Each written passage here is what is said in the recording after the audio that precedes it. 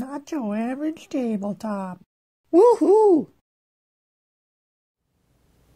Welcome to Not Your Average Tabletop. I'm Zach. And I'm Pepper. And today we're back with another episode of Take My Money, where we look at some current crowdfunding projects going on relating to board games.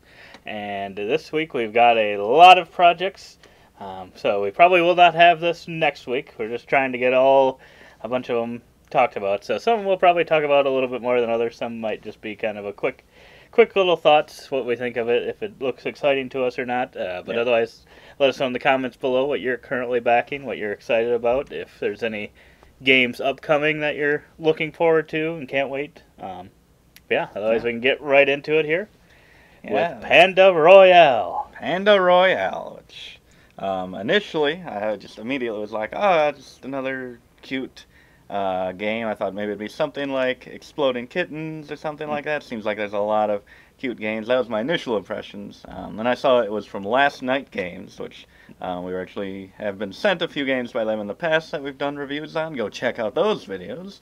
And I've actually enjoyed every one of their games that we've played, so then that immediately bumped my interest significantly. Right. I would agree, because right away it sounds like, oh yeah, it might be just one of those games which can be good, but some of them tend to have like mechanisms in them that prolong the game typically, where it's like, oh, you can get rid of an opponent, like you're trying to get to something and then you get rid of an opponent's thing and it just kind of prolongs the game because you always are attacking the person in first place, and it just kind of ends up with everyone almost ready to win and just whoever kind of gets it first. But no, this one definitely, when I looked at it, I saw the dice and I was like, oh boy, I'm in, because I really like to roll dice, and it looks like there are a lot of them in here. A lot of dice. I believe it's 100 dice. I'm not sure. That might be more dice in the game than any of the other games we have. I guess Champions of Midgard with the expansions has quite a few, but I still don't think it's 100. I still think this has it beat. Yeah, so it's definitely a lot of dice. Then we got kind of the different types of dice as well, so it's not just all D6s. 106 custom colored dice. Okay. And then it's a bit of a roll and write sort of. I mean, it is. You're rolling kind of the different colors, and they each kind of do a little bit different things depending on what you roll and what they are.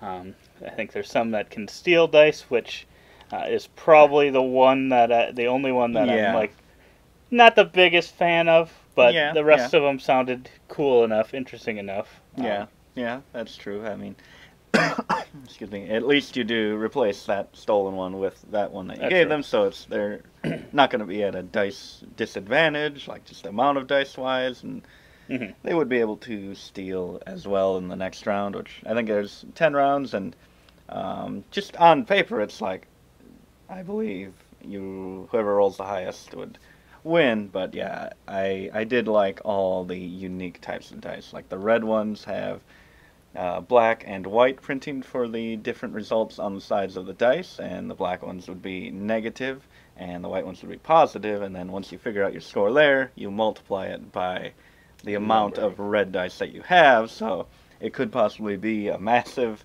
positive score or possibly negative score, and just things like that, just unique twists to each dice. Take something just simple like roll dice and compare the sums, which honestly I could have fun with just that, just to kill some time, but to add a little bit to each die, I thought it was pretty cool.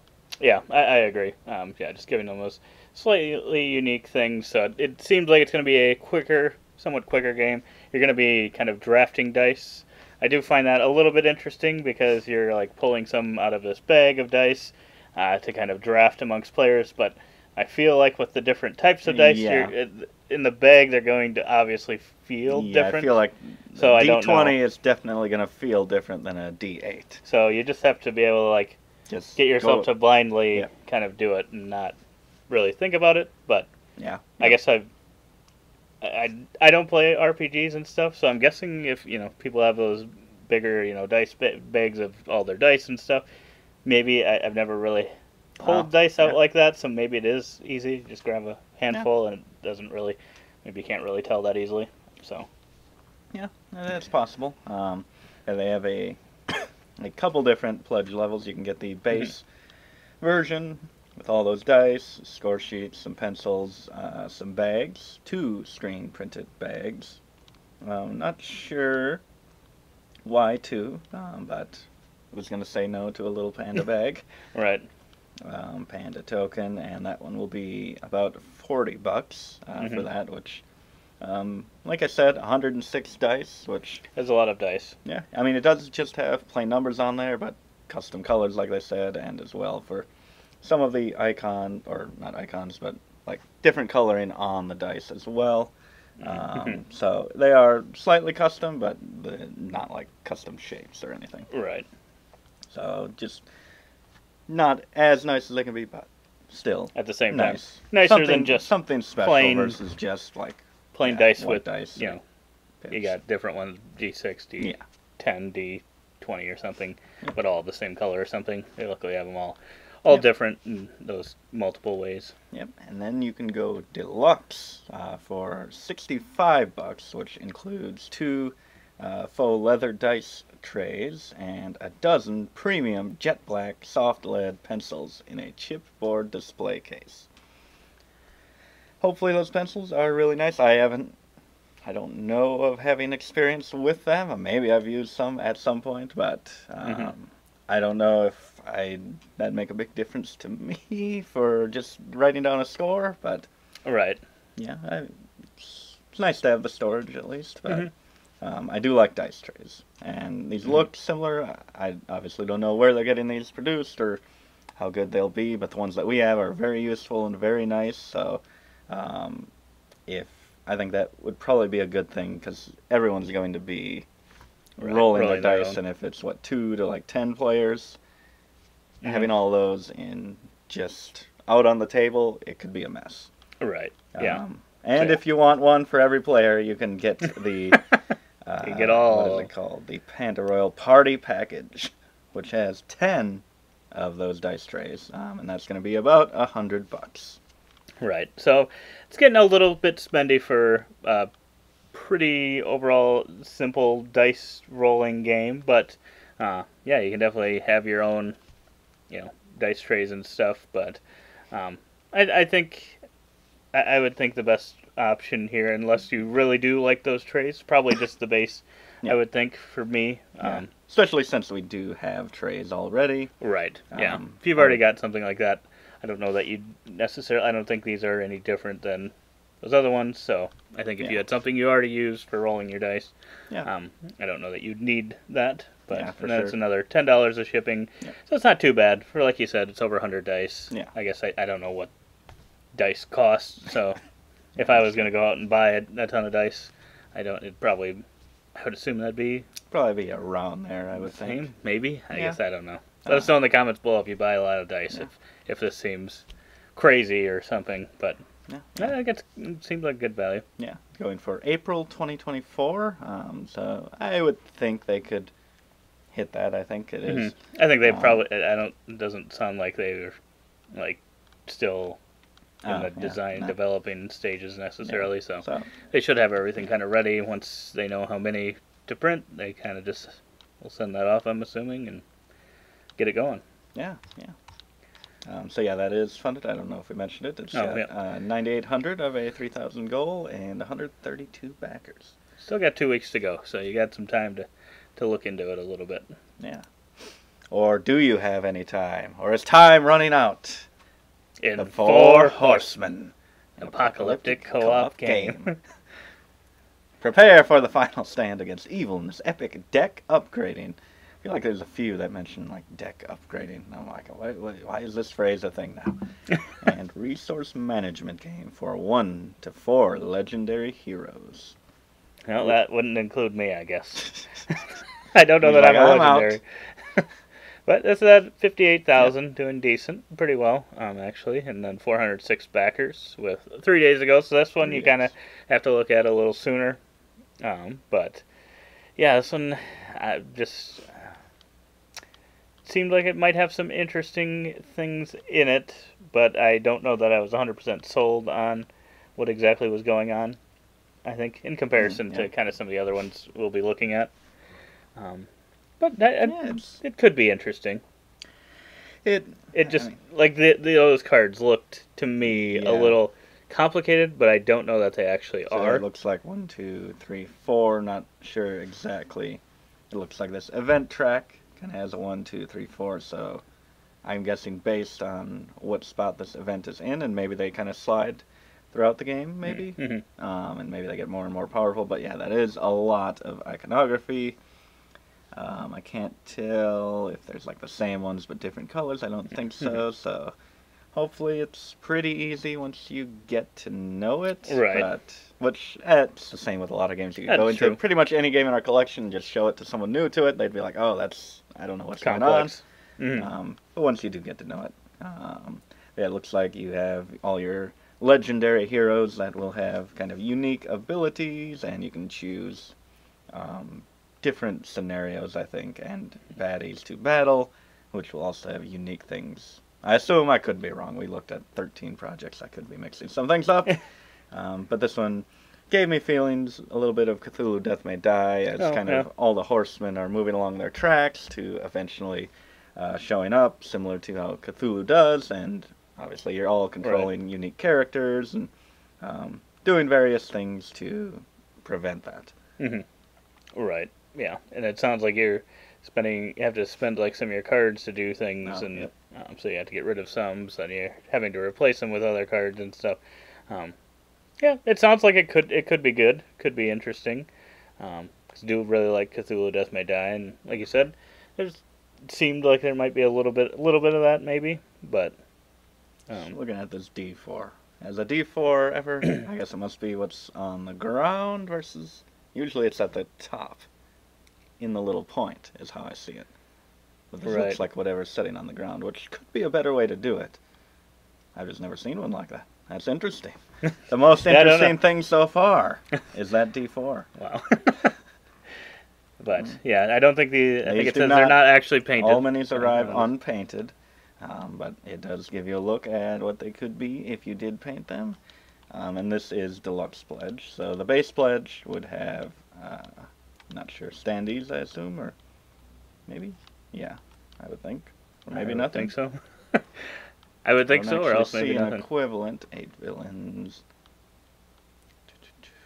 Deluxe Pledge. Yeah, I'm not sure exactly what that would have. And then they're dual layered, which is nice. Yeah.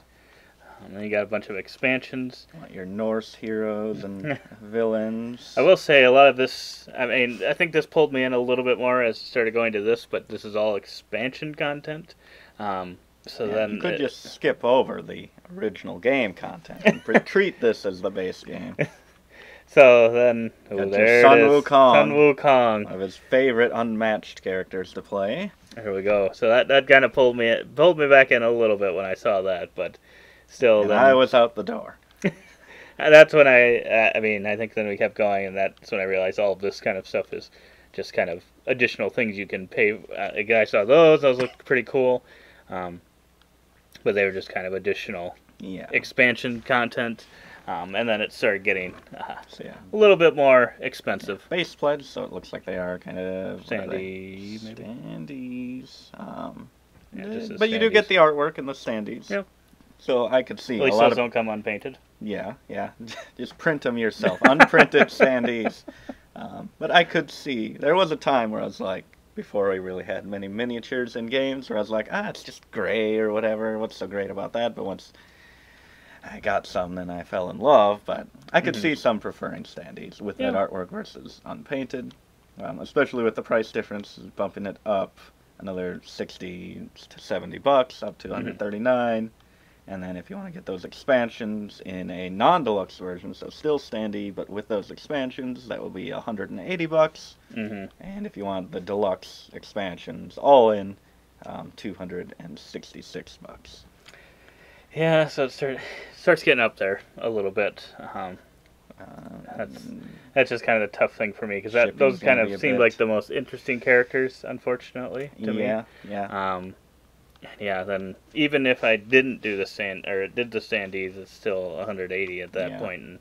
And I'm glad that the base is 60. I mean, it seems more affordable, at 66 Yeah. in comparison, that because was a pretty good price. sometimes it seems like, oh, we'll do the base pledge at, like, in this case maybe like $110, and then it's like, well, I'm gonna upgrade to the deluxe pledge at that point because it's only $40 more. But there's a good spread, so it does feel like it is going to be something where you can feel decent about it. Although there's 34 backers on the base pledge.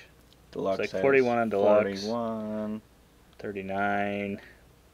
154. So wow, a majority of the people, well, I guess Going maybe all- not a majority, but the highest pledged one is for the all-in the 266. Apocalypse. So yeah, I'm hoping for them.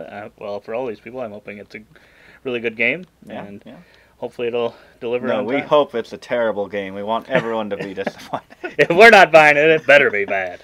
But yeah, August 2024. It's a pretty big project, but that's almost a year away. Hopefully they can get at that. Yeah, it probably just depends how, if it's all fully finished or not already. Yeah.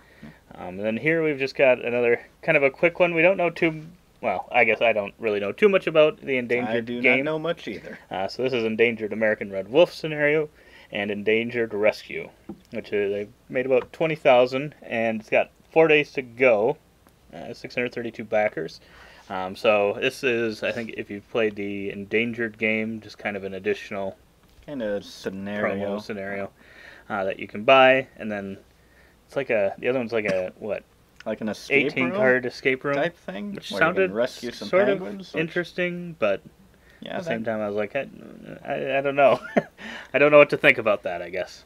Yeah, I mean, I like any escape room style game, so I'd be probably more interested in that just because I don't know Endangered and I do know escape rooms, so I'm actually pretty interested in that, but I'd probably try Endangered or look more into it, because if I was going to get one, I'd probably want to just bundle it together. Like, if I was back in this, I'd probably bundle it together, because I think that's a pretty good price, $30, which I saving guess... $2, Pepper. Yeah, so you save $2. You have to get it. You lose money if you don't. Essentially. Which, I guess, is this standalone at all? Or not? I don't believe it's... Okay, so you wouldn't need an expansion. the base game. I don't know for sure, but I'm assuming it is not. Because in the video, even, I think they only talk about the base game. Yep. So, and kind of a little bit of how that was played. So, it sounds interesting. I think probably at the time I looked at this, Endangered, the initial game, it was back when we didn't really have any cooperative games. So, that's kind of changed a little bit, so maybe that would be one I should go revisit again to see if it seems like a game for us or not, or if it seems too punishing. Sometimes cooperative games can seem a little bit too punishing. But yeah, let us know in the comments below if you've played Endangered and what you think of it. Because, yeah, I'm guessing if you like Endangered, here's just some more stuff. You can get all the other stuff. You can get it if you're brand new to it. It looks interesting. Get all those you expansions. can get everything. Get Noah's Ark pledge. Get everything out there. Yeah. Ooh, the Peacemakers. The Horus of War. And this is from, Snowdale Designs. 78,000 euros. About a week left. So, yeah, this is... I don't know if it's like a re-implementation, sort of their Dawn of Peacemakers. It sounds like it kind of is, because they were talking about how feedback has kind of influenced kind of this to be, sounded like kind of an ultimate version of that game, definitive, upgraded in a way, to where I'm under the impression, because I don't think you can add on Dawn of Peacemakers here. Right. I'm under the impression that you'd be good with just this one. But yeah, the production looks really awesome. I recently got Lands of Galzir that also came from them, and that production value on that one was pretty solid. The artwork was great, and this is really giving me a lot of the same kind of vibes with the artwork and stuff. So I'm guessing the production value on this one will be pretty solid.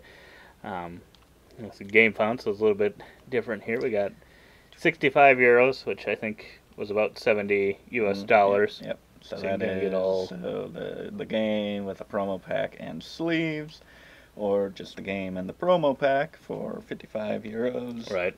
Which is probably what we'd get. I would typically think get so. into sleeves, but Yeah, but if you want the all-in gameplay bundle, get Lands of Galzir, it's a good game. Gale of Merchants, some expansions for that as well. That'll be about 220 euros. Even if you want up there.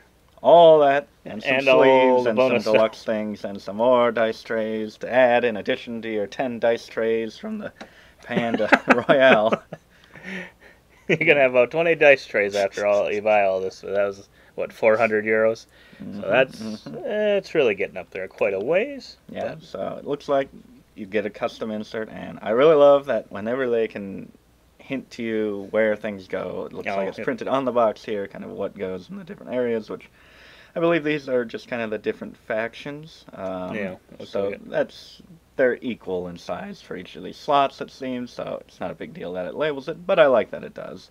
Right. And yeah, in this game, you're kind of not really fighting as a faction against other factions. You are working to bring peace and get them to end the war. You do not want one to forfeit or the other, or one to completely wipe out the other. Trying to get them to make a deal and bring peace, which it could play kind of just like other games. If you're doing the opposite. It's kind of like Last Will, where it's like, oh, you go spend all your money. It's like, you could just be gaining money in a way. It's just victory points one way or another. Right. So maybe it kind of plays like that, but I like the theme. I think it's something unique and intriguing for me. It's like a friendly version of Root. Yes. It does have that feel of Root, I would say. With all these different characters, screen-printed meeples and stuff, it does make me think of Root or Everdell, I guess, too, a little bit. Yeah. Just with the different animal factions. In Everdell, it's not really animal factions, but if you've got the collector's edition, you can choose from, like, 20 different animal types. That is true. Not overwhelming at all. But yeah, I like a fold-out book for different scenarios.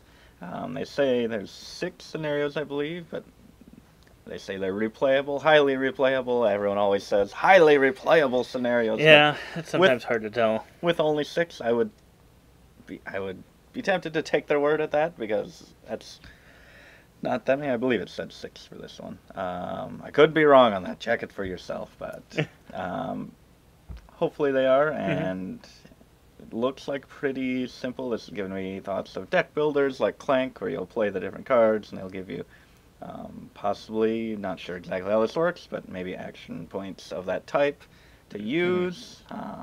So it hopefully is a pretty approachable game, because I'm actually pretty interested in this. I like the artwork throughout. Like I said, I like the theme, and the components look great.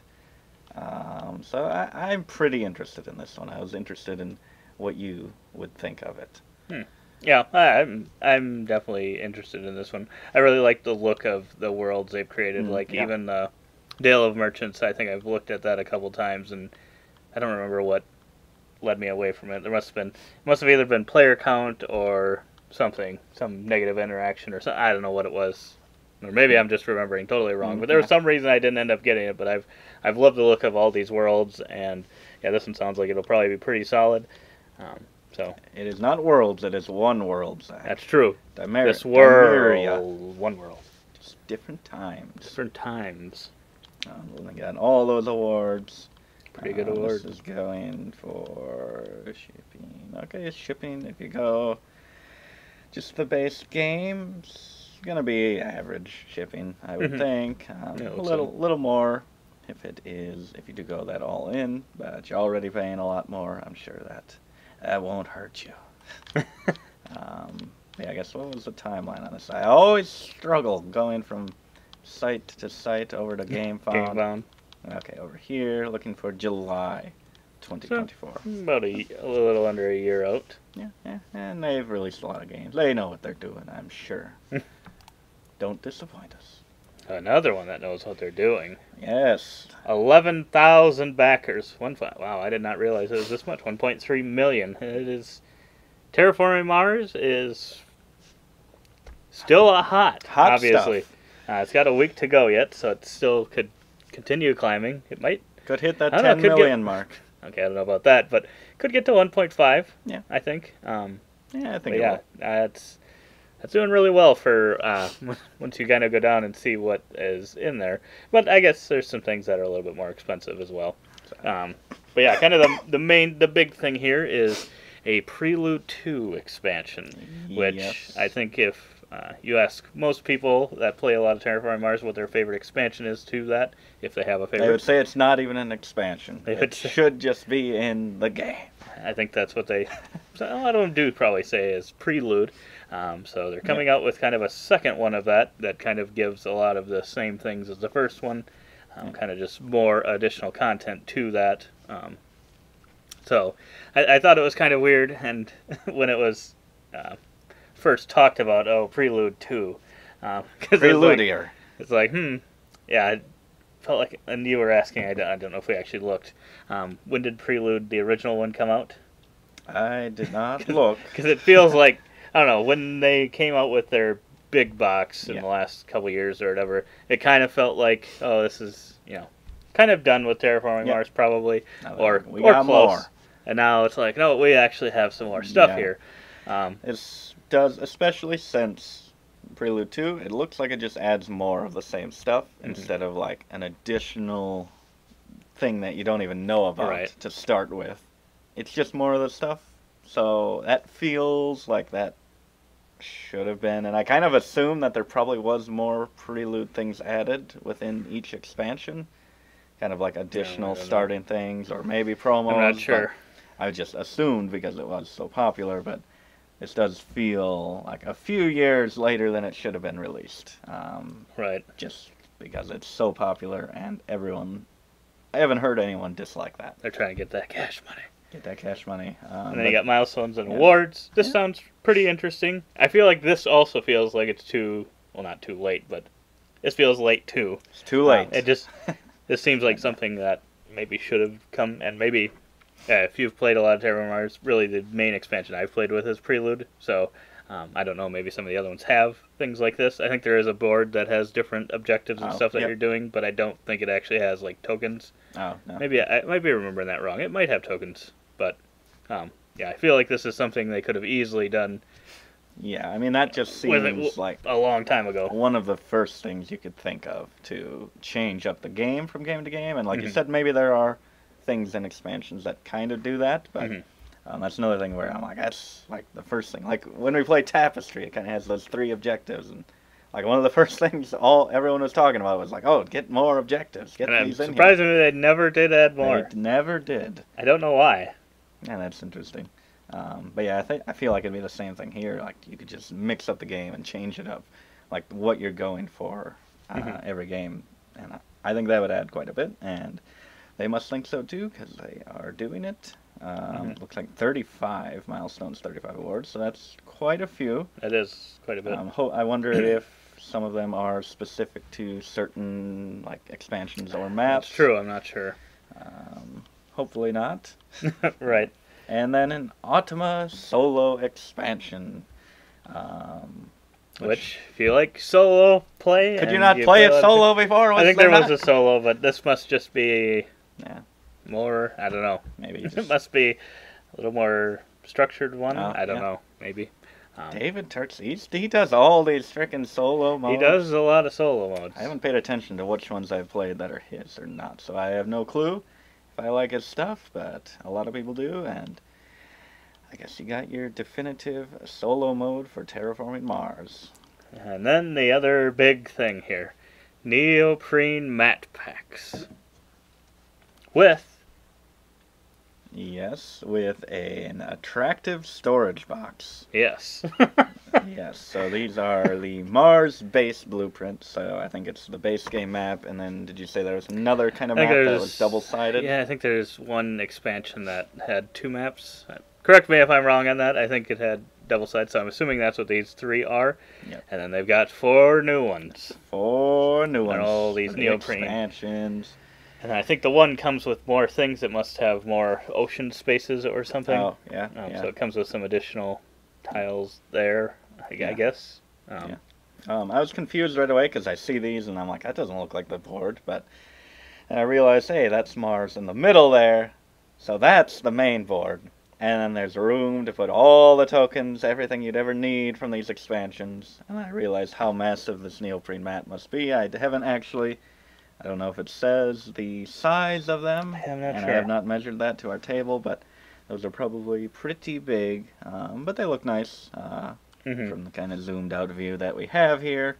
I don't know what I think, like, if we're not playing with all the expansions, if all this space with slots for things would bug me or not. Just having that empty every game. It could maybe a little bit just be like, I wish that was just not there and we could just have the artwork instead. But it is nice to have that built in if you do play with those. But yeah, so I don't. I guess I don't know. I didn't look if they said whether or not that fits in their box, but I'm assuming they do not. Yeah. Because like you said, I think they're going to be pretty large, so yeah, you're going to have a place to store all these. Well, that's what the attractive boxes. You have one for each of them. And you got some things unlocked there. And then you got all these pledge levels of mixing and matching the different things you can want or that you'd want. And it's kind of just got them all individually listed below, so you can kind of just a la carte whatever you are wanting. Yeah, there's a lot of options you can get here. All the way up to, let's see, is that the highest? $228. And you don't even get the base game. You don't even get the base game. But you get all the new stuff. All the new stuff, and some 3D tiles as well there. And I believe some domes as well for there, which we got to get those domes, Zach. We got to get those domes. And those are available as an add-on. So, yeah, just pick whatever you want here. So that comes with the dome. Where are we? There we go, the dome. So this is, are you going to surprise us and say you have backed this for the $15 domes? I have not backed this one. But yeah, I might have to. Just to get those alone. Just get them. I'm sure that'll be the best thing to do. But yeah, I might have to go back and look at some of these different items and what they've got here. But yeah, and then you've got a huge shipping chart from all, depending on what you're getting, it's going to vary wildly, I think. Yeah, if you're going to the highest one, that's going to be like $325, or if you're just getting the base Prelude 2, $12. Well, those are different. Yeah, those are different regions. I'm picking and choosing. You are picking and choosing. Just to be fair, it is only about so the top is $50, almost $50 in the U.S. But if you are around the world, it can be pretty spendy. And if you want the additional copies of an entire pledge, even more. Oh boy, my goodness! Wow. Wow. That is some expensive shipping for the rest of the world there, so yeah. It's unfortunate. So yeah, going for July 2024, I would think that, I mean, it's Stronghold Games, they should be able to do that. Yeah. AI. I guess I don't know, did their Terraform Mars dice deliver yet? Is that on time? I'm not sure. I think I just started seeing that deliver, but yeah. I'm not sure if this was when it was expected or if that's delayed. I'm not sure. I'm not sure. I could look, but then I'd run. But yeah, they're getting into some more money. That's a lot of backers. That is a lot of backers for something that's not. You can't even get the base game. It's a pretty old game. Yeah, I mean, in the grand scheme of things, was it 2017, 2016? I think it's the same year like size. Yeah. And they both they still feel like they're very popular games. Yeah. So this might be something to look at. I know. Yeah. Wow. Jamie's made the legendary box. He said he's not going to make anything else, but this just shows you go back. That cash cow. People are probably going to support it. You're getting some milk. You're getting some milk. People are probably going to support it. Yeah. Yeah. And then another cash cow. No, another. Maybe not as big as Terraforming Mars or side, but it is ranked pretty highly on Board Game Geek. Barrage, and this is new lands, so this it looks like it's mainly new maps, so if you've played a lot of Barrage and really like the game, I'm not sure if I think there's already been some expansions for this one. I don't know if they've already added some new maps, probably, but this one just kind of adds some additional ones. It's got 4,000 backers, which is pretty good. It's only, I mean, that makes the 122,000. That is pretty good. 122,000 doesn't at first seem that impressive, but then you look, it's 4,000 people, which that's a lot of people. That is a lot of people. It's about 2 weeks to go. But yeah, I've played this one time on Board Game Arena, and I really wanted to go back and play it, and I wanted to play it with you just to see what your thoughts are. I don't know.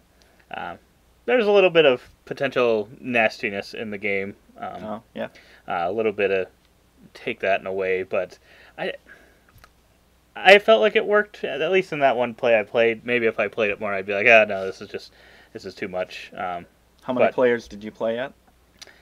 That's what I'm trying to remember, because in my head I feel like it was 2, but maybe someone, if you're watching at this point, someone in the comments, if you've played Barrage, if you play it 2, is there a AI opponent? Because I almost feel like there's either a third player or maybe there was like some AI thing doing something. Yeah, that could be. Or maybe I was playing against AI. I don't know.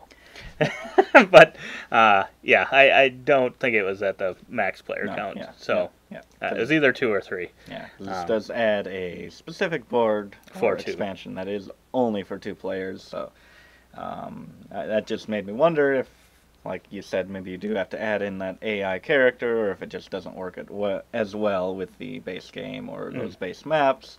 Add a 2-player count, but it is nice to have them make one special for that. Mm-hmm. I would agree, because it's been a little bit since I've played it, but I think it did seem like maybe wasn't able to do, or it didn't feel like the board was being completely utilized by the number of players, so it might have been like 2 or 3, so maybe having a smaller board would prevent that feeling. But I think if I played it a lot and I actually owned a physical copy, this would probably be something that I'd be interested in, especially the dual board. Oh, yeah. But I've been slightly interested. I don't know much about how it plays, but like you said, I'll have to play it, and we'll see. Maybe we'll have to come back here and late pledge this one. I assume there'll be a late pledge option. But you can go. Or you can maybe get it in a future campaign, it looks like. Yes. Because they've got pretty much all their stuff. Add on everything from these little promos, not base games of all of these games. But you can get the base game of Golem here. They got a lot of games. Wow. They do. I guess when was this delivering? How much were these? This was delivering May 2024. So not too far away. And 15 looks like £15 for that one, or €15 for that one. 15. For the so 24. Things. So I mean, it's not bad. Too bad for that. Yeah, I guess if you were jumping in from here and adding on the base game, that would be €63 for that. So about $100 getting up to that point. Yeah. So, which seems like that would probably get you a good bit of gameplay. So yeah. I don't know that I see Barrage that often on. I don't know if I've seen it on any like the Miniature Market or Game Nerds or any of those websites. I don't know if I've just not noticed it. Maybe it is on there, but or if maybe they don't sell it to that. So maybe that is a pretty solid price. Yeah. But, oh boy, now we got Lumberjack Games, which has made 18,284 backers, about a little under 2 weeks to go. So it's doing pretty well for when you first look at what's going on here. Not quite the look of Barrage that we just looked at. What? But, are you telling me this pretty isn't close. A Barrage expansion? It might be. We'll have to find out. But yeah, so this looks like a few different games, and some of them look kind of interesting, but then at the same time I was like, I don't know that this is necessarely something I look at all those custom dice. I do like the look of those dice. I do like the look of them. Little push your luck dice game. Rolling them, trying to hit certain amounts. It seemed to cut down trees and get points, but also get those flapjacks. It just seemed like a really quick type of game. Fun, but probably not a gamer game, I guess. Right. But probably pretty fun if that is what you're looking for. And right. I would think if you're interested in that type of theme, then that would probably be the type of game that you would enjoy. Yeah. Although I am interested in that type of theme, and And yeah, I probably would enjoy it. Lumberjacks with rocket launchers. Which needs a minimum of 3 players. Yep. So that's already a tough sell for our group. We could probably find 3, and I don't think this would necessarily be one we'd be like, oh, we're taking this one out all the time. Yeah. But, yes. The first thing you read on this one just made me laugh. I don't know why. Play a rocket. Aim it at a well-armed logger sitting to your left. Wow. Or the devious bugger arrayed to your right. I mean, I'm guessing that just paints the picture for the gameplay of this game. Mm-hmm. And if you want crazy fun and just getting into the theme and the characters of this, I think you'd probably have a good time. I don't know. I didn't look at it that closely, but this reminds me more of the exploding kitten, unstable unicorn, that type of game. That one does, probably because you are kind of aiming at certain people and taking them out of the game. That probably is a little more like that. But I do really like the artwork in this one. The little bit that I see, not too bad. That's pretty cool. And then a Squatch and Seek game, which is a stretch goal. I don't know. Looks like it has not been hit yet. Mm-hmm. But yeah, that would be. Not sure exactly how this played. It's kind of a memory game, and you want to get. You're making stacks somehow. Looks like you fell trees and hide Sasquatches, and then you are taking cards from there, and you don't want to get Sasquatches, apparently. Right. So. That's another, sounds like a very simple game. Not sure how that would work. Didn't completely get a perfect grasp of the game, but so it could be hit or miss, I think. Right. Yeah. Doesn't seem as like wild and fun and bombastic as the rest of them, so hopefully the gameplay is good. All right. But yeah, I would say, and I did like those dice. Those dice, I don't know why they got to me, but these base dice. Or these deluxe dice with the little pancakes in the Flapjacks. centers, the flapjacks. I'd seen dice kind of like this where they have little ducks or something in them, and I'm like, oh, they're really cool. And for some reason, the flapjacks got flapjacks in there? Oh boy. But yeah, you can deluxify this to a few different levels. You can get these, like I said, flapjack dice in a little wood case, it looks like. Nice dice tray. Get more dice trays. You need more dice trays. Or a collector's edition with a magnet closed box. My goodness, felt line dice tray integrated in the box lid. Ooh. So yeah, this is gonna be your group's favorite game of all time. You can go all in, or you can just get the dice, which you might be tempted by. So that's true. What are the levels here? So about 12, 24 for basic flapjacks. Deluxe flapjacks. So if you're playing an RPG Lumberjack that needs some flapjacks, these might be the dice you need. Those are the dice for you. Oh boy, $100 for the collector flapjacks. Oh wow. But yeah. Oh, and then they had the bacon for their unlocking of stretch goals. Not just money, bacon. Yeah, it's a crazy game. Shipping. I think you know if it's for you or not. I think. And my axe. I don't know. I don't know if this is one that I would probably back on this, but maybe if I saw it, one of these, and I don't know, like a Barnes and Noble or Target at some point in the future or something, maybe would get. Maybe the first one, I think. Yeah. The one that sounded most interesting to me, but. Yeah. And then we've got the Colossal Cat in the Box, which something I sort of saw at Gen Con, that they were bringing this to life, and I was kind of like thinking to myself, is that needed? Is that needed?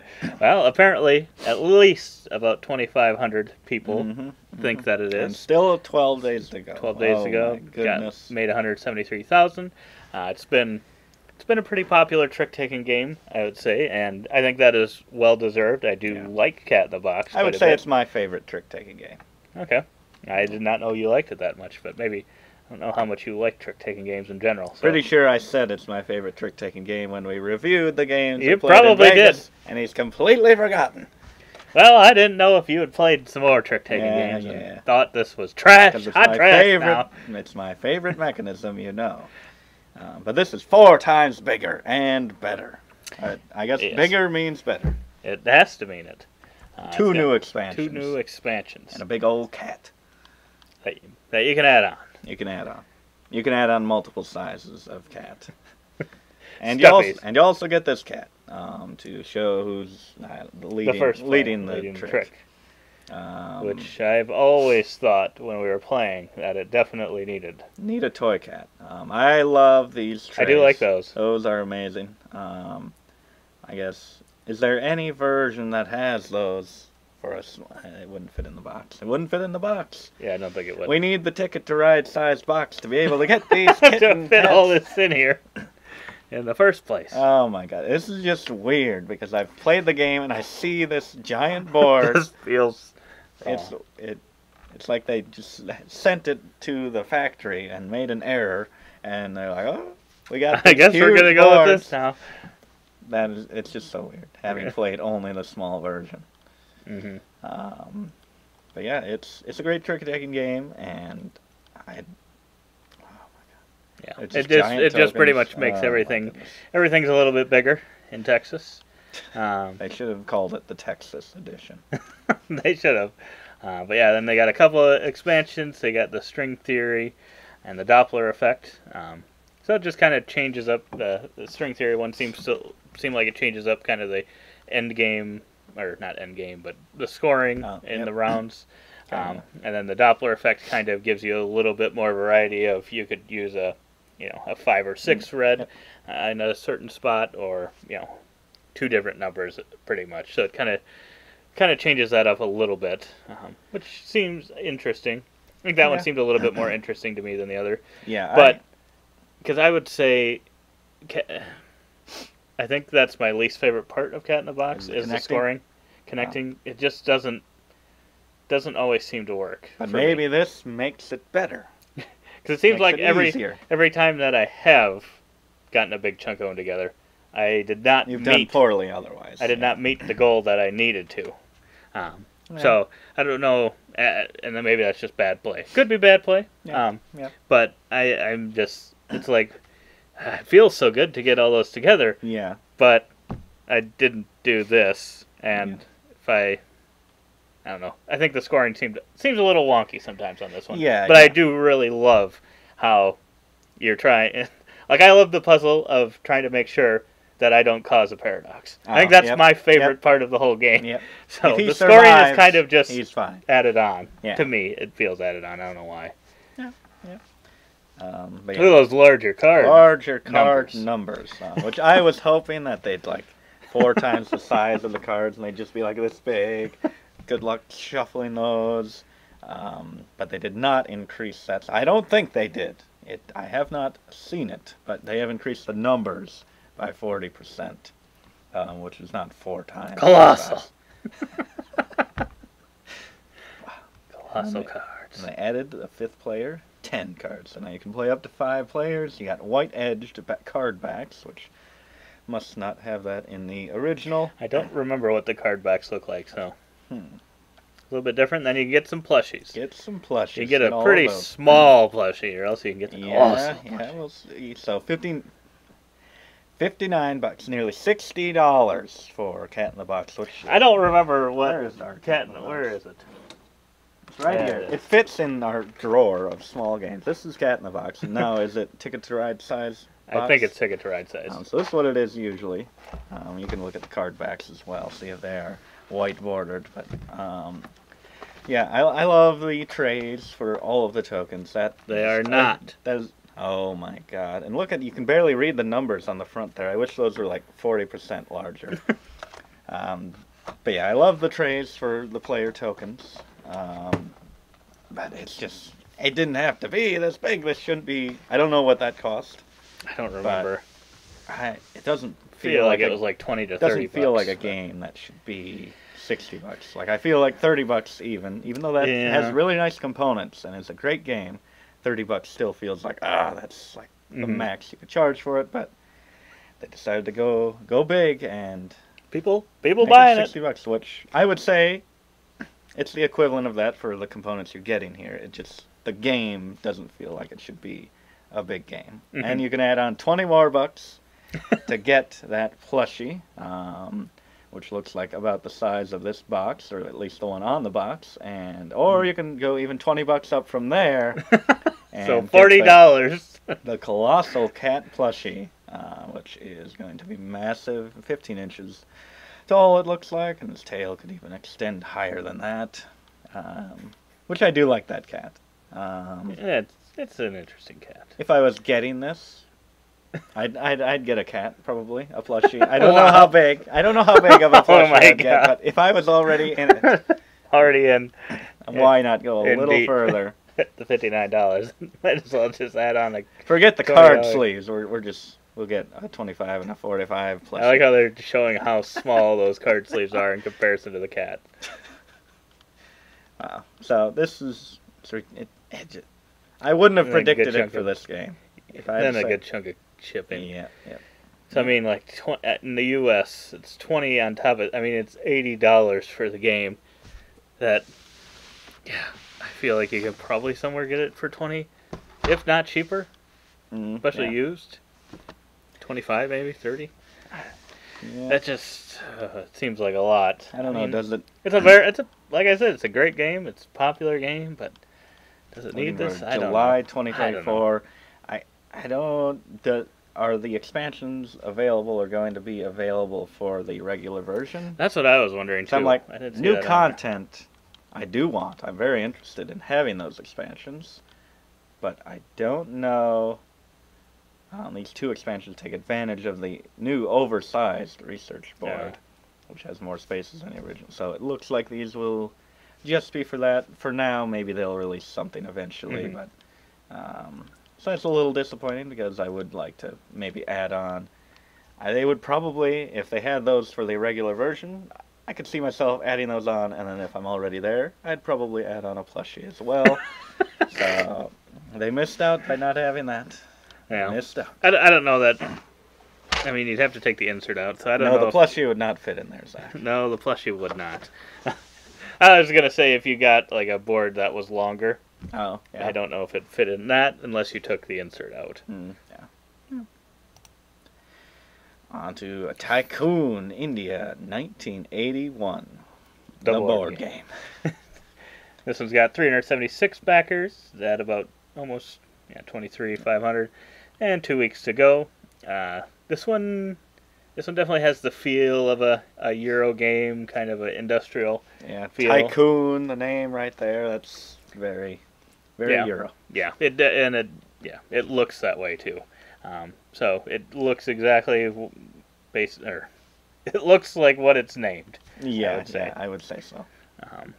But this one also I thought looked like it was one that's probably going to be playing better at probably the max player count, because there's kind of some different manipulation. You're going to be bidding on certain things. You can see the people opening up their hands there, bidding on certain things to happen, and that'll help them. So I think those types of games are just typically more interesting with more players. Yeah, and we just don't play that often.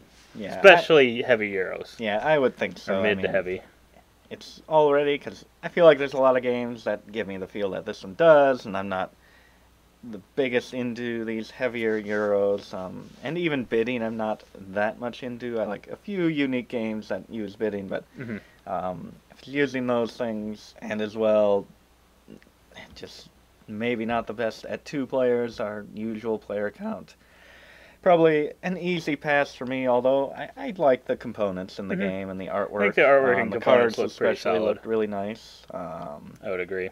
And I thought the price was actually not too bad. For a standard edition, mid to heavy Euro, $49 isn't awful, and you're getting. It's not actually like the more the deluxe edition looks like it's just actually adding on like poker chips. So I believe you get all of this right in that base edition, which really seems pretty nice. Yeah, that is pretty nice. But those are very nice as well. They are. But I mean, like, when you are getting those, though, I mean, how much extra was it? It's not so an deluxe insane amount. It only brings it up to 75. It's only another $26, so it's not. It doesn't feel insane. Yeah. Whereas, like, some good. of these. I mean, I don't know exactly what these chips are true. like. Once you actually have them in your hand and stuff, and you're clinking them together, you kind of will. You'll have a better idea of if they feel cheap or if they feel like nice and like the chunky. iron clays are really nice. Yes. I forget exactly what those cost in that version of the game or how much that bumped that one, but I'm sure I think that made it. I think the deluxe version of that was like $70-$80. Oh, okay. At least when we got. So that's about the same as this. So I mean, it's Hopefully they'd be just I as would nice say quality. That's kind of in my mind what I would compare it to. Yeah. Not saying that's what the gameplay, but it does have made that me think feel of just with the industrial nature there. But yeah, I believe that's kind of the only two versions that you have there, so not like just crazy complex trying to figure out what you want either. No cat plushies, unfortunately. No. But dang it. I mean, this is true crowdfunding. It says it here. This might be what Kickstarter is all about. This project has been developed over the years by a solo indie game developer and publisher. The very definition of what crowdfunding was made for. They pulled that quote right from you. Yes. You've said it near about every week that we've done this, every episode.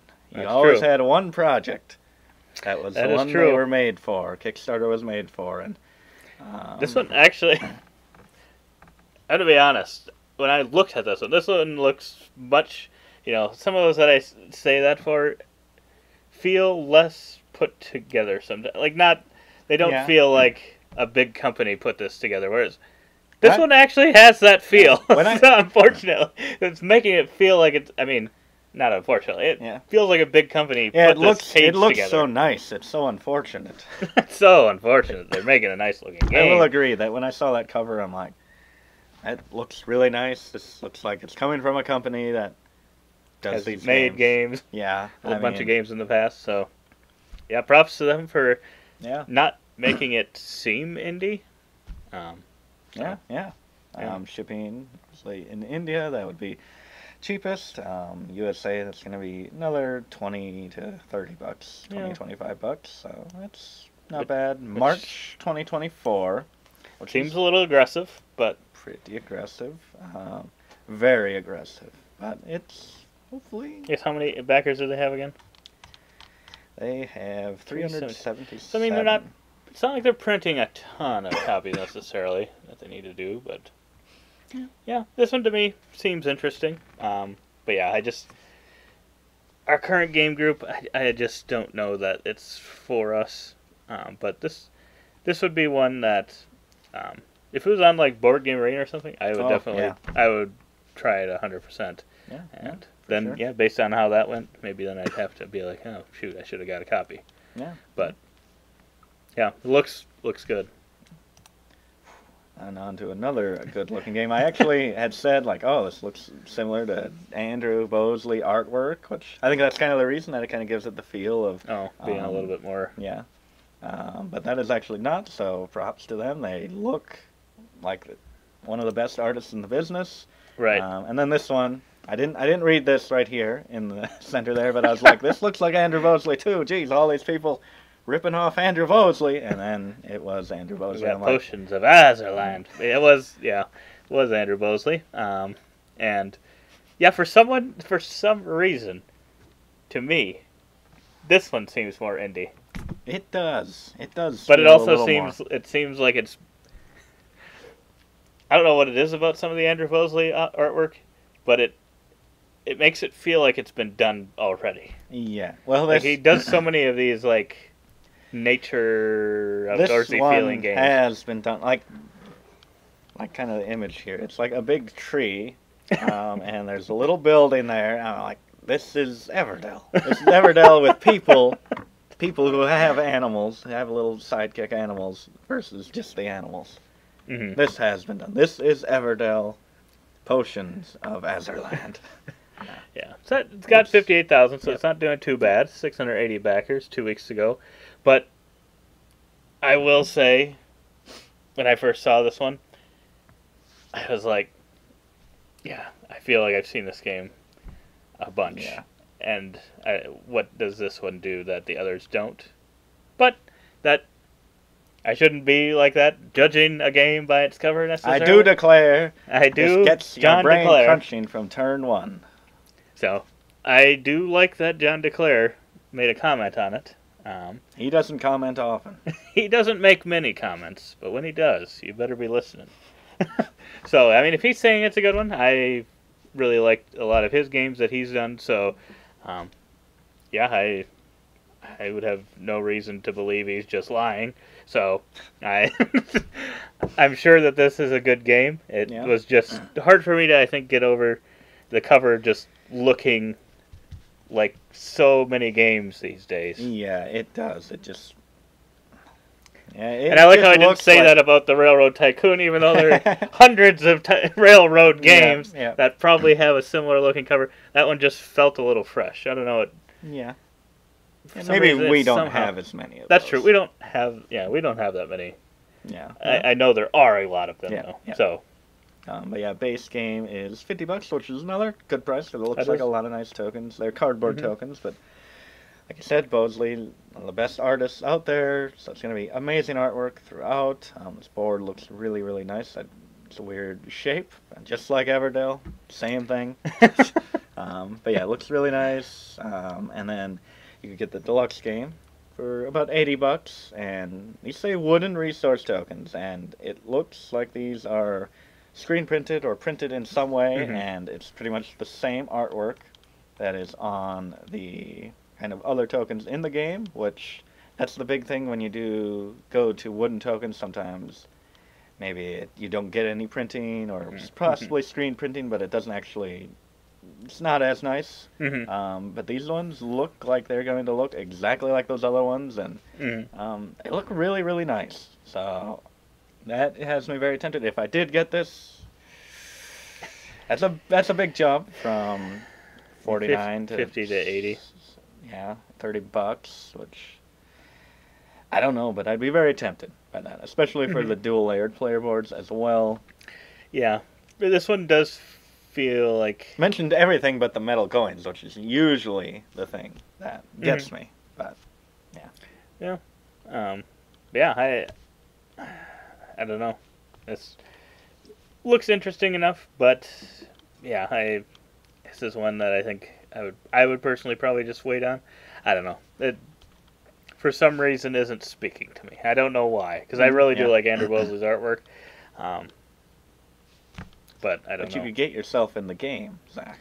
I could pay $600 to get in the game. Three slots left for this $600 yeah, as we're filming pledge. this, if you're going to try to get in this game, you better hurry over there. Of you and a furry friend, you and Cookie could be on here. Wait a minute. Try, yeah. I gotta change. She's gonna be so excited. She's gonna be so happy to be on there. Wow. But yeah, this is looking for August 2024. It looks like it has pretty nice things. I'm not sure exactly what you're doing here, but that looks satisfying. Slotting things into other things, into boards and game. Yeah, the fact that it looks like cards and stuff, and John DeClaire is known to have some interesting takes on card games. That has me a little bit more interested as well. Yeah. I hopefully I get to try this game at some point. I feel like it just feels like so many other games, but could it be a special one? I think it could, but it is just so hard to spot that from here. Right. Shipping is going to be $22 for retail. It really seems like, as we've looked at a lot of these, that's right about the average. It seems like that's right where all these are landing. Yeah. Right in that range. Yeah. At least for the U.S. Yeah. And for this one, you got World of Midgard, 2 entirely new Viking adventures. It's got 32,000 it's making, which not too bad. A lot of these seem to be kind of in that range of a few hundred backers, right around 500 backers, isn't that 600? It's got 2 weeks to go yet.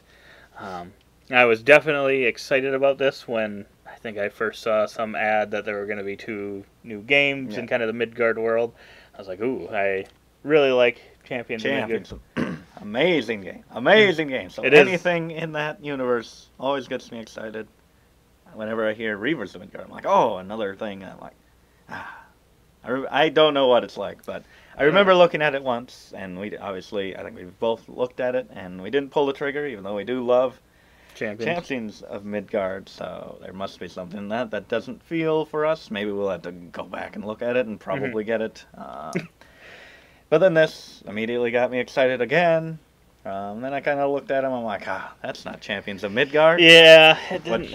That's unfair to make that comparison, because you can't just... Although I'd probably buy just another version of Champions of Midgard, honestly, but it's probably not fair to just look at it and be like, oh, that doesn't look as epic as Champions of Midgard. Right. They could be just as good games. Yeah, it's kind of some interesting... 2 different interesting games. They both feel like smaller games in comparison. So the one is more of like a draft and write game, where you're getting these cards that have endless amounts of information on them that do many different things. You got an amount in the top left, the top right, the very bottom, a few different symbols in the middle here, and even more symbols in the middle letters, there. possibly. Some letters. It can have a ton of different things on it, and it's kind of, you've got this, essentially this, I think it's a dry erase, I assume it's a dry erase board that you're writing on. These boards? Maybe it's paper? Or These boards here? Yeah. A pad of score sheets, so I would think so maybe that, or if you go to Deluxe, 2 pads of score sheets. So I guess in my head I was thinking it would maybe be a marker 1 dry erase, but I guess not. Yeah, I think they used a marker in the video, but it was onto a piece of paper. It must have been. Yeah. So I thought it looked interesting, but I didn't know how it would play like long term. If it would feel different each time, or if it would feel really random. Like there's so many areas that you're scoring in. It almost gets to be overwhelming of, well, what am I actually looking at this time? Is it going to be one that you're able to kind of score everything every game? I don't know. I couldn't tell. Because what do? You cross off the letters that you have there. If you complete rows and columns, you get those points at the end of the game. Also, you compare your top left, the sum. So you draft your cards like just regular drafting. You get, I don't know how many cards it was. A handful of cards. 4 or 5 or 6 or something. So you compare that. Whoever has the most in the top left gets a god, which gives you some endgame scoring or some scoring immediately or something. And then you total your glory, which I think looks like it's... I think it's just straight up points, but then each round after that you have to get more.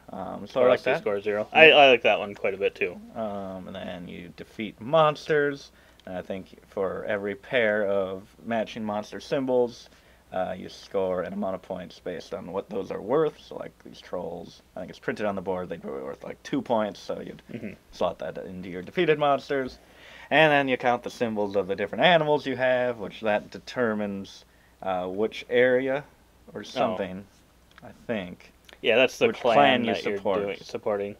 So I forget exactly how that works, but that determines something. I don't remember exactly. And then you assign workers to the board according to your clan's territories, and then you cross off some ships, and then you add Valkyries and resolve combat, and then you go to Valhalla, and then for every 2 in Valhalla you end up getting points, or if you win the combat you get points that way. A lot of things to where if you're drafting these cards, there's so many things, I'm like, I'd probably just choose like 1 or 2 things that I'm really looking at, or something, and then just get what I get elsewhere.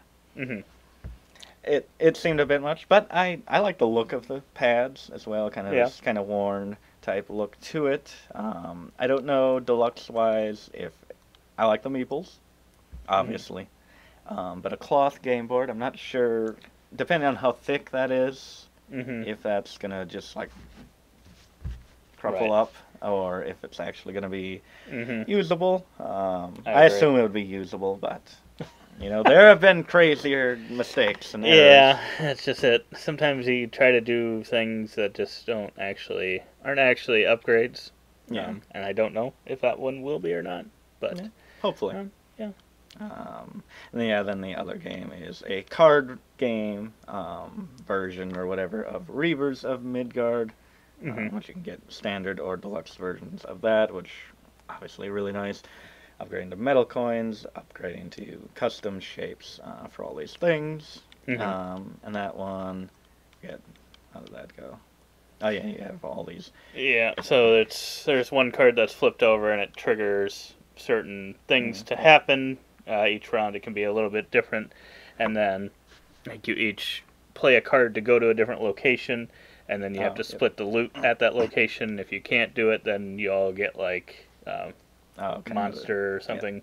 I don't remember what the name of it was, but and then no one gets anything if you can't decide how to split this stuff, which I think is interesting. It reminds me of what's the game that Abby has with the pigs, Fairy Grim Forest. Grim Forest, where there's 3 different resources you can go to, and you each are putting a card face down as to which one you're going to, and then you reveal them, and then you split all the resources there based on how many people went there. So you're sometimes trying to be the only one, so then you get all of it to yourself. That kind of is what the feel was for this as well. I feel like that could be better at more players, but then at the same time you don't want too many players, because then you're always probably going to be matching up. I don't know the player count on it. So I don't know if that'd be best at 2. It may feel better because you're not going to be splitting it as often, but I think probably like 3 and 4 would be the sweet spot there. Just kind of trying to outthink a little bit, and every now and then being able to get all that loot. Right. But yeah, I guess what were the even costs? About $10 to $12 shipping, which is pretty good in comparison to the other ones we've looked at. About half the price. So Clans of Midgard, which Deluxe that edition. one is the First one. the end right game or whatever. So that's about $30.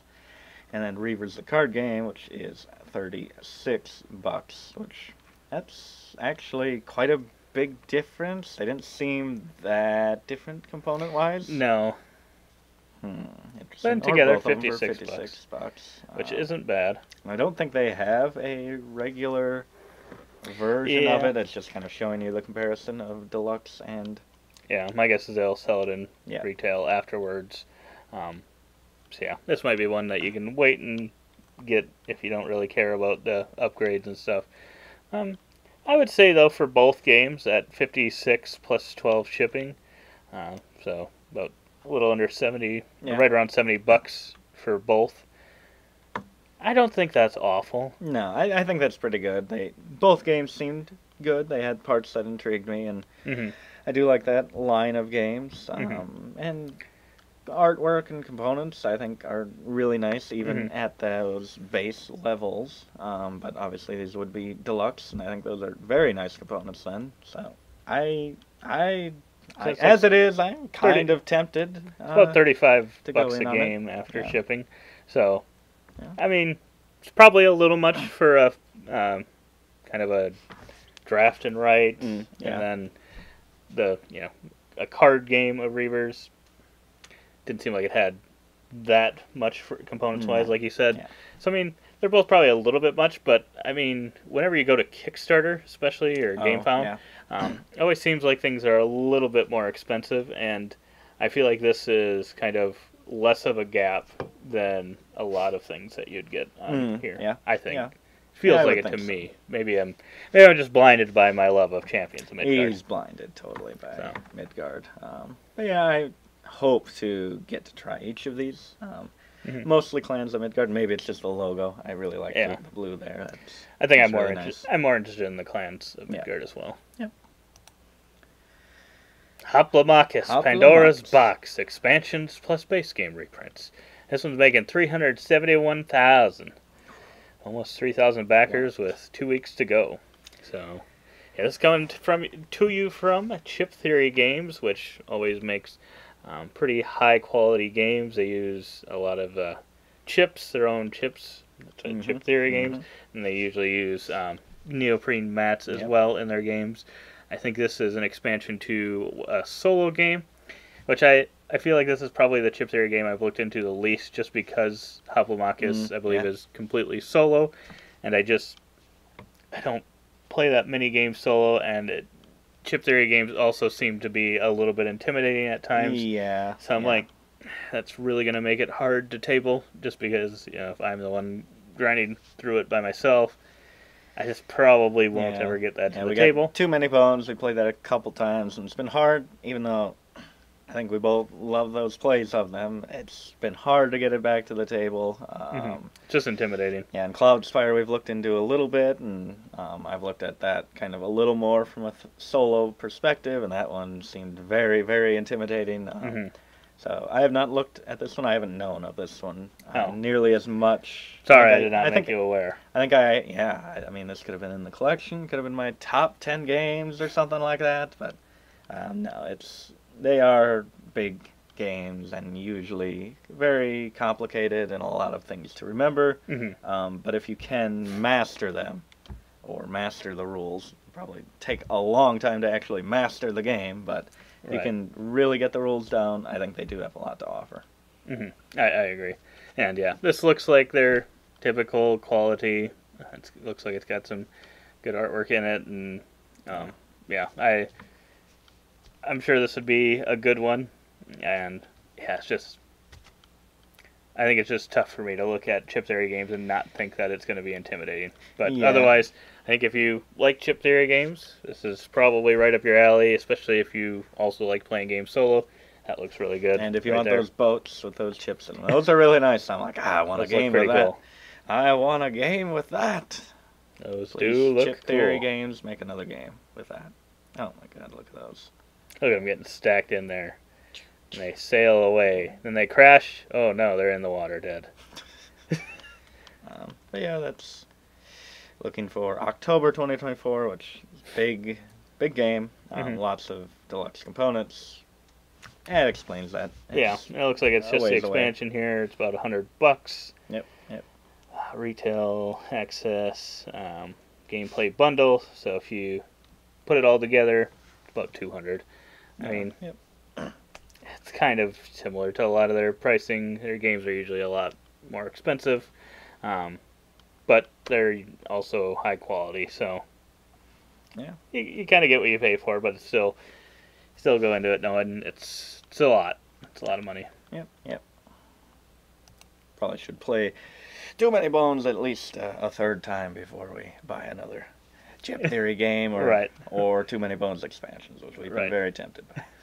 And more chips. My gosh, all the chips in today's video. I believe this is the last one we are looking at. We're to the end. The light at the end of the tunnel is finally made it. The Isofarian. For some reason, I was thinking this is the biggest one, but I totally had forgotten how much Terraforming Mars was making. Yes, my goodness. So it's crushing this game. Not even close. Yeah, it's crushing. This is completely failed at $527,000 with 2 weeks left. Yes, and already 4,000 backers. Yeah. The Isofarian Guard, second printing. So I feel like this is, maybe I'm totally misremembering this, but I feel like I see this cover all the time. So I don't know if I get like a ton of ads on it or something. Yeah. But I just feel like I've seen that cover a ton, but have known nothing about the game itself or whether it's any good. That is possible. But yeah, I do feel like I've seen that as well, but it could be other games possibly with a similar cover. But this is 1 to 2 players, which isn't too typical of games. No, for kind of a campaign game. I guess Destiny is 1 to 3. That's true. That was interesting. That was 1 to 3. It's even more interesting than 1 to 2 because it's like, a 2-player game, whatever. But 3 as the cutoff is. After we played, and then the weird thing too was I've played it twice. Once at 2 and once at 3, and it actually felt like it went a lot quicker, a lot more smooth with 2 than it did with 3. So I'm like, maybe it could have just been 1 to 2 as well. But then I think, I don't know, does that make it less of a selling point if it's 1 to 3 versus 1 to 2? I don't know. It might. I guess we'll have to compare numbers with Destiny's with what this is doing. So, right. But yeah, story-driven game designed for 1 to 2 players. Alex Radcliffe loves it. Absolutely loves it. Loves the Foreteller app. At least on a decent set of speakers. Yes. Yes, so you're going to need to invest into speakers, which they do not have as an add-on here. Unfortunately. For the narration and You'd background think they would, music. But yeah, this one looked really nice. I love the artwork of this one. Like, a lot of the times there'll be like, oh, that's great artwork on the cover, or maybe the characters are really good, but maybe the monsters aren't great, or the board isn't great. But I think everything here, I think maybe the cover, I haven't looked at it closely, but that might probably my least favorite part.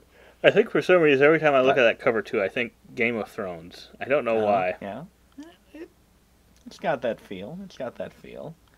But yeah, this has got the chips. It's got the chips. It's got the chips. It's got the chips. Oh, and it's got an amazing video.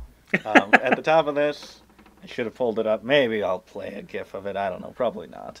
But with these cubes, you know, basic, translucent, pandemic-like cubes, you're like, oh, that's not that interesting. But in the promo video at the top of this page, they had a clip where those were all being thrown onto the board and bouncing in slow motion, and it was probably the best moment of any Kickstarter video that I've ever seen. It was amazing. It was beautiful. It's pretty good. Good shot. Whoever made that video, that was amazing. A lot of other great shots as well. Just probably the best Kickstarter video cinematic that I'd seen.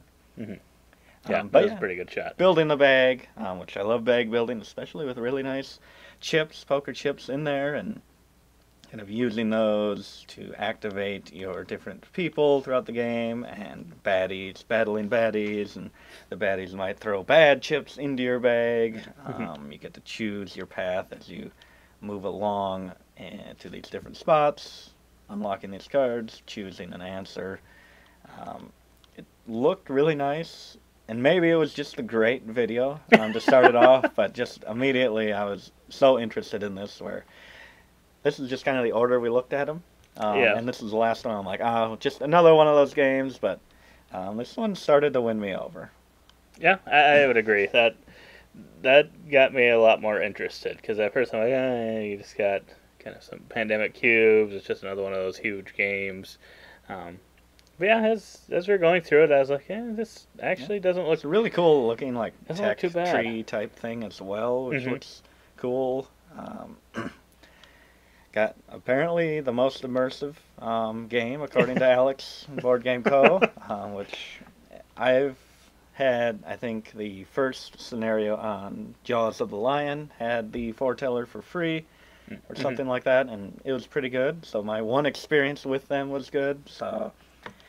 They have background to music and soundtrack and voicing to an entire campaign.